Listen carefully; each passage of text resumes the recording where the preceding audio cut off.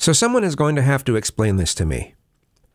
How does allowing people of all mindsets to state their views harm free speech?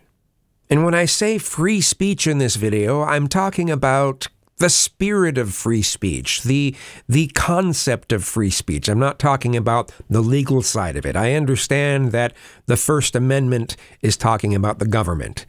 Now, I suppose if people are afraid of stating their views because they think they'll get made fun of for it, those people will self-censor. But is that necessarily a bad thing?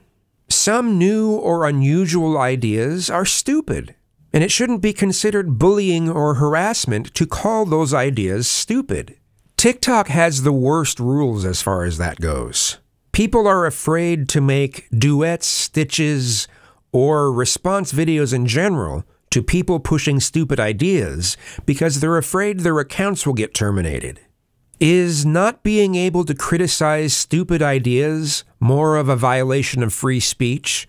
Or is being too scared to say an idea that people might think is stupid and you'll get criticized for it, so you won't state your ideas, is that more of a violation of free speech?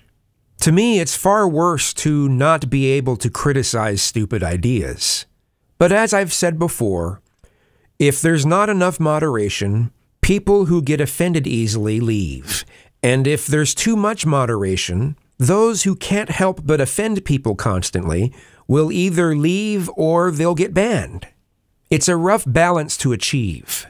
What do you think people mean when they say that what Elon is doing to Twitter will hurt free speech?